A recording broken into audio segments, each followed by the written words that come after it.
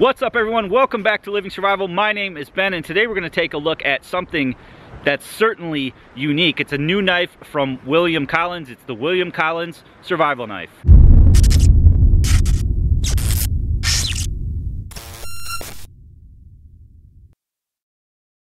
So this knife is definitely unique, definitely a little bit different. And when I signed on to become part of the test group for this knife, I wasn't sure how I was going to feel about it. Now, this is the WCSK, the William Collins Survival Knife.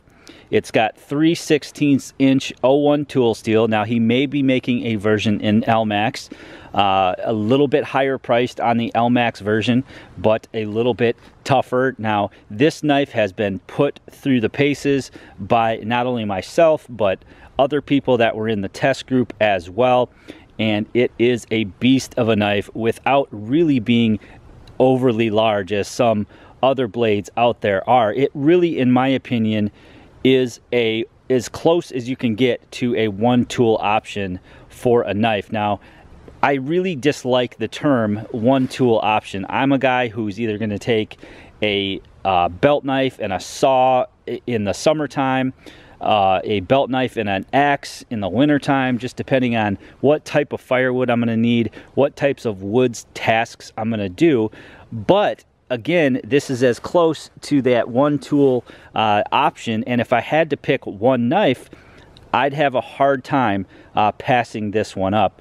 It's got green canvas micarta handles with brass pins. Again, it's unpolished, which I really like in my knives. They are a lot more grippy, especially when wet, than the polished knives can be. So I really like the handle. It does have a bow drill divot in one side. Now, me being a lefty, I'd prefer to have it in the opposite side. Not that I'm going to use a bow drill divot in a knife anyway. If I'm going to go through the trouble of carving a bow drill set, most likely I'm going to carve myself a bearing block. So it's got a saber grind with a secondary bevel. These knives are all done by hand, so they're cut out by hand, they are ground by hand, finished by hand. The handles are all finished by hand. So although these are part of a series or a part of a semi-production line by William, meaning he's going to make them in batches, no two of these knives are going to be exactly alike. And now, getting back to how I felt when I initially saw this knife, I wasn't sure how I was going to like it. It's got the sort of tanto tip up front, it's got that saber grind, and then it has a sweep back towards the handle. Now, pulling it out of the box, the handle is very comfortable right off the bat. The fit and finish is perfect. You know, the handles line up perfectly. The blade geometry is perfect. So for a knife that's done completely by hand, you know, you're getting a top notch product here. So the WCSK also has another meaning besides William Collins Survival Knife. It means woodcraft, it means combat, it means survival, and it means kitchen. So again, getting back to that one tool option, you know, this knife is capable of doing all those things. It's a great camp knife. It's a great, you know, knife to go out and bushcraft with or hobby with. You can do small chopping with it. You can, of course, carve with it. As a combat knife, it does have the tanto tip in it. Now, if you were going to use this as a combat knife, I'd like to see a little bit more of a finger guard, maybe maybe in a future version. Survival, you know, again, that one tool option really relates to the word survival. If you had to pick one tool or had one tool, which would you want? And this, for me, is definitely high on the list. And then, of course, kitchen. You can use it to game prep. You can use it to food prep. Being 01 steel, it is going to have a little bit of maintenance to it. You know, you are going to want to keep it oiled. Overall, it's just a refreshing design. It's always nice to see a different take on the, you know, millions of designs that are out there and have it be so functional. A lot of times when, you know, a maker reaches out or steps outside of the box and makes something, you know, it's really a hit or miss with the functionality. But I really feel that this has all that functionality built in with the several different points that it has and all the usability that it has. So a lot of testing went into this knife, including tip testing. Again, it's got that stout tip there. The the thickness of the blade goes almost all the way to the tip there, so you have a very stout tip. And of course you've got this whole full tang here to support it. Now it does have a larger belly, that's going to help with the chopping, but you know, you can definitely stab, or you could definitely you know, pry or stab your way into materials, use it as sort of a combat or a survival type knife. So that's certainly one use. Woodcraft being another use. You know, you can certainly chop with this knife. I find that, you know, my most comfortable chopping position for this knife is just the full handle, but that's not the most functional way to chop with this knife. Functional wise, it's you know, better to choke back here. I feel that I get a little bit of a hot spot with this ridge here, just right in between my hands there when I'm chopping with it, but it certainly does the job. And then again, you're not going to go crazy with a knife like this as you would maybe an axe. You're going to do light hobby type, you know, craft chops, and it's certainly capable of doing that. With the blade profile here, you have several different areas that you can use. You have the straight area here, which would be good for maybe food prep or meal prep. Again, chopping. You've got your you know, your tanto tip here, which is going to be good for piercing or stabbing. And then you've got this sweep here, which is going to be good for your finer tasks, carving, whittling, things like that. Now the spine on this is super duper sharp, too sharp in my opinion, back here where your thumb rests. You know, that would be nice if that was at least rounded over there, or maybe a little bit of jimping there, just to give you a little bit better control there. Handle wise, again, when you're in this full grip, it's very comfortable in my hands, not only forward but reverse as well. So maybe a little bit of a rounded edge there, but the top being sharp like that, a lot of people like that because they use that to strike their ferro rod. I always have a separate striker that I use, so not a big deal for me, but it is super sharp. And another use for that would be scraping down tinder off a cedar tree, for example. You know, you could scrape some birch bark with that. And you know, so there's definitely multi uses in this knife. Another feature that William puts in his knives is this hidden lanyard.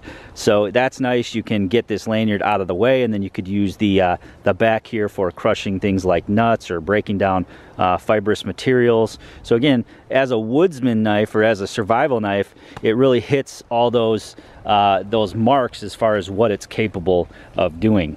So something that's always highly debatable is, do you baton or do you not baton? In the summertime, when I use a lot of wood stoves, I baton. It's a very quick way for me to process down a log of this size. I can use my saw and just saw a chunk out like that. And from this chunk, I can get tons of little kindling that I can use in a wood stove. Again, I'm not building a huge fire, so I don't need an axe. I don't need to process big logs. So batoning definitely has its place for me. So that's one thing that I like my woods knives to be able to do. And you definitely have the length here. You've got 5.5 inches or so of, you know, full blade here, so you can, you know, you can easily get enough blade beyond the diameter of the log that you're batoning, that you're going to have enough surface on the other side to hit, which can be a problem with some of the shorter 4-inch knives.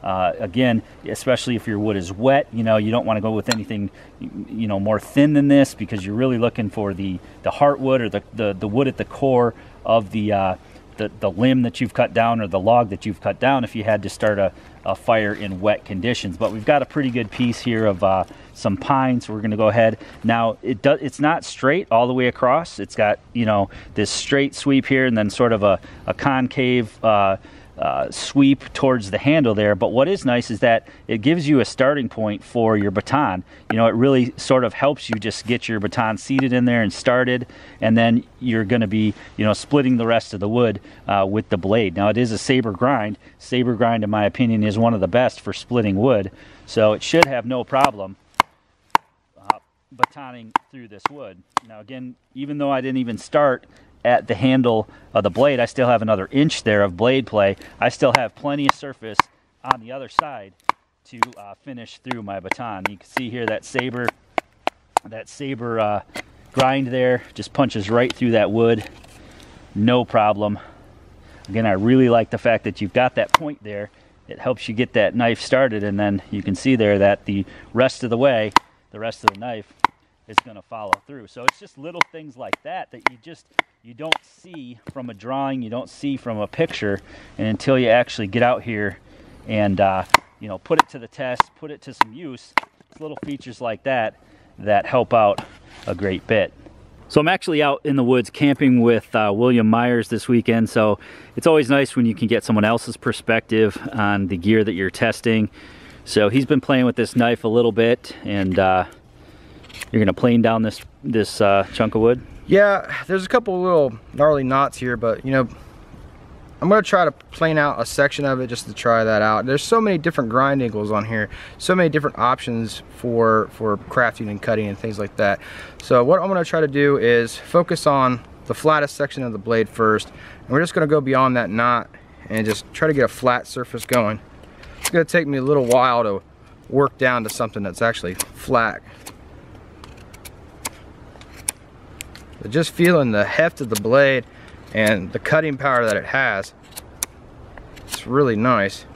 You know, just me personally, just picking up this blade, you know, I'm the type of person that kind of basic, you know, I like having just a basic plain straight angle, and that's where I would start my plane at down here, you know. But having it up here, it's not really that big of a deal, it's not really that big of a difference, and it seems to be doing a really good job. And point of fact, actually, if I start my plane like here, and then I have this ridge here that I want to straighten out this side of, you know, I cut here, now I have a ridge here and I want to plane out this side, I could kind of put that point right there, and that's where I start my next plane. So, man, that's an added benefit, a surprising benefit in my opinion. So although you only have a 5.5 inch blade, which is shorter than a lot of the other chopper or what people consider to be a chopping knife, you can certainly do a fair amount of chopping with this blade. Now, you know, the best position to hold this in would be probably this rear position of the handle here. You know, the handle is sort of like a Coke bottle. It's sort of like a symmetrical Coke bottle where you have a divot up front and you have a divot in the back. So if you grab that, you know, the handle towards the back there, it does lend itself to some really good chopping ability. Now, the knife does tend to develop a hot spot just on the inside of my thumb there after a while of chopping. But again, you're not going to go overboard with this knife. You're not going to do, you know, some crazy chops with this knife. You're just going to pretty much do some craft chopping with it, you know, to make yourself some notches, or to, you know, just to chop out a piece. You could take down a small, you know, a small sapling with this, but you know, you really do get a good purchase with the blade. You can see there when I'm hitting this, it's that flat portion of the blade that is hitting or doing the chopping. So, you know, the way that the blade profile is done, you really do get 2 or 3 separate points of contact there with the blade. You get that batoning chopping ability with the forward part, the middle part. You get that fine work portion with the part closest up to the handle, obviously where you want it, the most control. And then you get that flat chopping surface towards the back of the knife as well. So, you know, you can see here just with some very light chops. Again, you know, I'm not going to go crazy with the knife like this. With just some very light chops, you know, you can take a pretty decent chunk, you know, out of a piece of wood, and it is comfortable. I tend to just get a little bit of a hot spot up there on my finger. You could throw your pinky finger through this the leather lanyard that you have here. You could make yourself a whole hand lanyard if you wanted, but what that's going to do is that's going to help, you know, the knife from slipping out of your hand, and that's actually making it more comfortable because I don't have to grip as hard on the knife in fear that it's going to slip out. I know the knife's not going anywhere now, so that actually changes the game quite a bit, just slipping your finger into that lanyard hole. Now, the most comfortable spot on this knife is to just grip the handle normally, but you're just not going to get enough leverage, you know, with holding it like that you're going to get by choking back. Just in letting the blade do the work. And you know, that's what I'm all about when it comes to the tools that I use in the woods. Is, you know, I really try to let the tool do the work. If you have the right tools, you're going to have no problem in accomplishing that. The knife has a decent balance, pretty good control. I'm just picking my ridges and running them down with the angle of the blade itself, and it seems really smooth and controlled. Pretty impressed by it. You know, Ben showed me this knife and I was just like, wow, okay, that's quite unusual. And I wasn't really sure how it was going to work out. It is really nice, pretty nice. Yeah, it definitely does the job, and I'm not putting really that much effort into doing it. I'm not struggling at all. Pretty nice. The handle of the knife is something that when I first grabbed it, I was like, wow, that's way different. Like, that's really different. It's a little square, but not too bad. It's something that I think maybe I would grow into, like, again, get used to. This is literally the first time I've held the knife, but it's not bad. It's pretty decent. All right, so Will was doing some feathers on some pine. I've got some birch here. Now, you know, again, you get a lot of control from this portion right up towards the blade here. So I can just get this started, take some of this bark off here. And again, let the tool do the work. This thing came insanely sharp from William. I know why he says carry lots of band-aids, because you know, it came insanely sharp. So let me remove some of this outer bark here and kind of get your stick prepped here. All right, so then you can use that upper sweep there towards the handle, and you can start to get some curls going. You want to develop your ridges here. Now this is a lot harder wood than that pine. And the thing about birch is when you start to shave it down like this, it turns almost into like glass. It just gets so smooth. So you really need to keep, you know, spinning the blade here and getting those edges, because if you just try to keep going down the same edge, it's just like glass. I mean, it's just super smooth. You know, a lot of craft items are made out of birch for that reason, is that it's a nice hardwood, but still semi easy to work with. So yeah, one of my most favorite woods to work with is paper birch. It's a really great wood. You can see just how nice that is. You know, you can make a cane out of that or something, and you know, just really nice. You could make a beautiful set of stakes with that. You know, stakes that you wouldn't want to throw out every time you leave camp. But definitely, even on this harder wood, you know, as long as you keep your edges going here, it's doing a beautiful job. And again, that handle is maintaining its comfort. You know, I've said it before in other videos, but I really like knives that where my blade ends at where my handle stops. You know, I don't like when you have a ½ inch of room there. I feel like you lose a lot of control that way by having that gap in there. And so by closing that gap, having the blade go all the way towards the handle, it really gives you that nice control. And one way you can see how much control you have is you can see that these curls aren't folding over to the left or the right. They're going straight down, which, you know, is a good indication that the knife is doing the work.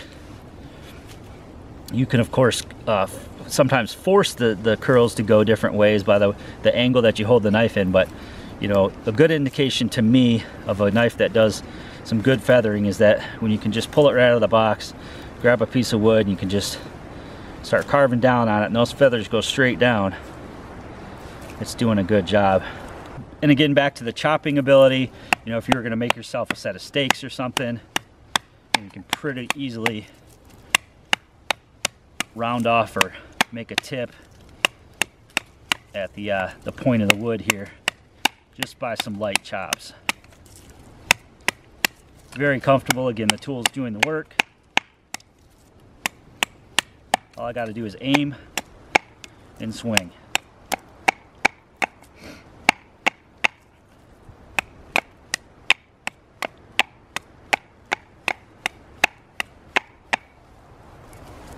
Then, you know, obviously this is one jumbo steak, but again, with the fine control that you have, the whittling capability of this knife, again, I can use that secondary portion of the blade and go right from one task to another with ease.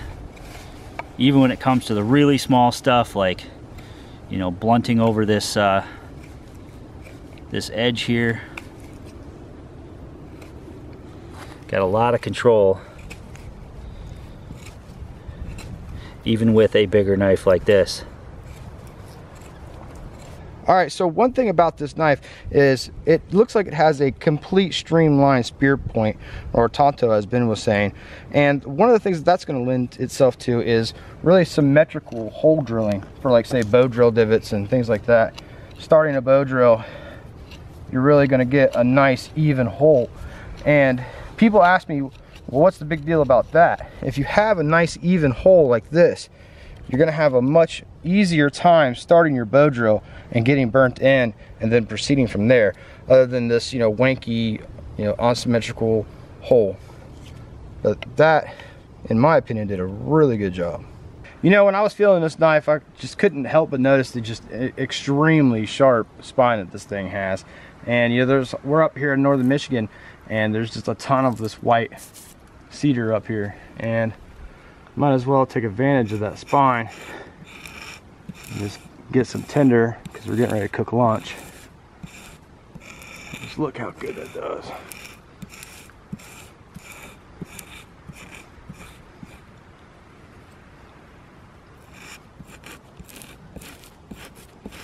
Man, that's coming off the tree pretty much processed to its fullest. Not too much that I'd have to do with that. All right, so this is the white cedar bark that we processed from the tree, and literally we processed it right off the tree. You can kind of tell I haven't taken my time and really processed this down, because it came this fibrous right off the tree, because this spine is that sharp. So let's just put a couple sparks into it, see what happens here.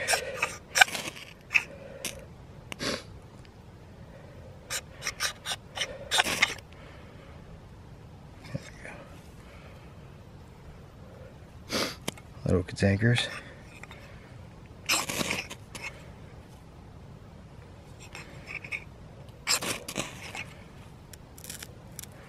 Gotta catch it right at the right time.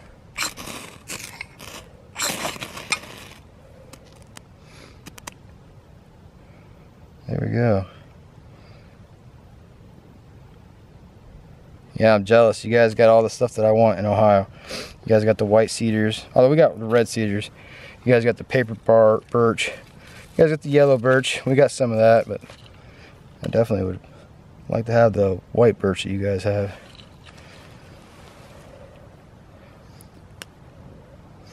Stuff's going pretty good.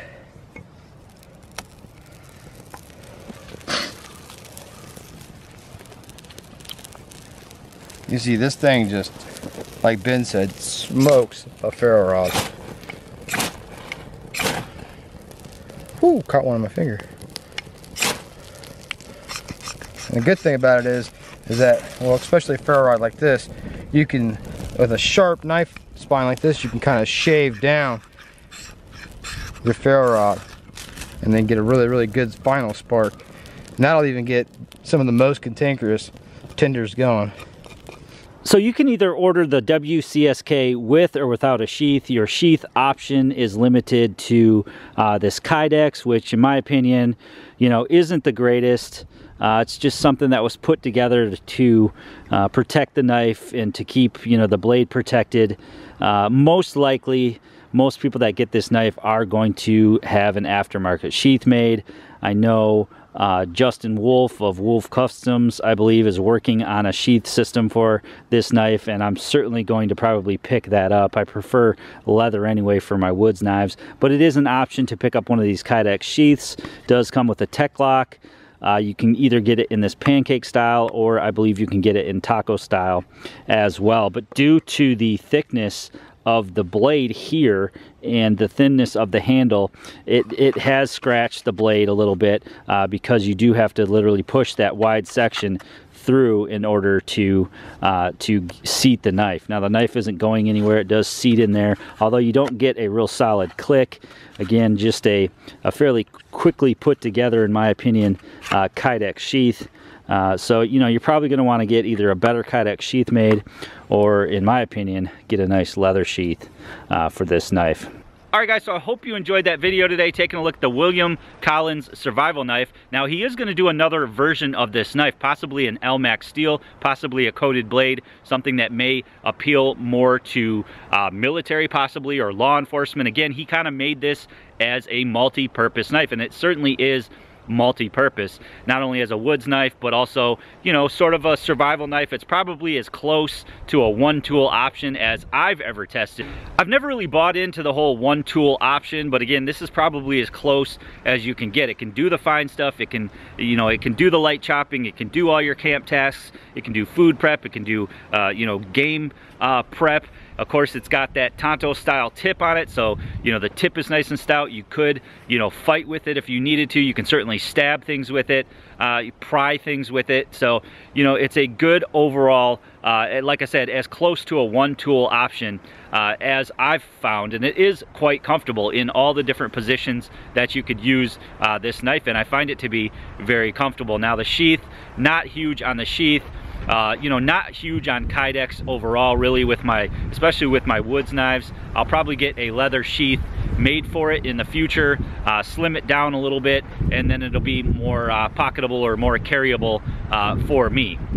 I'm gonna leave a link below to William's website where you guys can pick one of these up for yourselves. Now, he is doing them in batches. Batches of 10, I believe, every month, so you'll get a serialized knife as it goes along.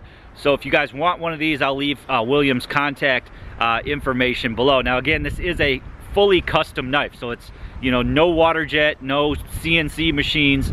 It is cut out by hand, it's ground by hand, it's finished by hand. So you're truly getting a one-of-a-kind. And although these are semi-production according to William, because he's doing batches at a time, no two knives are going to be identical. So, you know, this is a knife that really has grown on me since I first saw it. I was like, that is one ugly knife. I don't know how that's going to function, but it's just one of those things you get in your hand, you start to use it, and you start to really like it. And that's how I feel about this particular knife. Hope you guys enjoyed the video today. Please give it a big thumbs up for me. Make sure you leave me a comment below. Please share this video to any friends or family who you think might be interested in the William Collins survival knife. As always, if you haven't already done so, please click that red subscribe button and that notification bell to be notified of when this wind calms down.